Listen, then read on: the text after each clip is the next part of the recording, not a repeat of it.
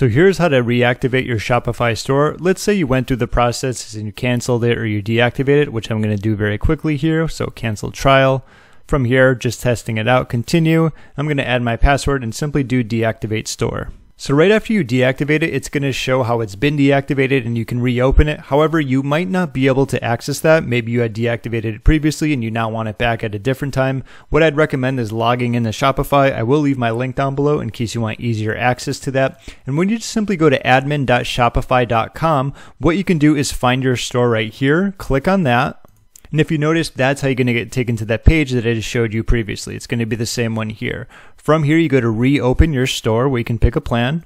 And from here, of course, given the fact it is going to be continuing on with a free trial, you do get the first 3 months for $1, which is always cool. So you can pick your plan from there and, of course, continue on. But nevertheless, that's how you can reactivate your Shopify store. If this helped you out, be sure to give it a thumbs up. And if you have any other questions, feel free to leave a comment down below and I'll do my best to help you out if I know the answer.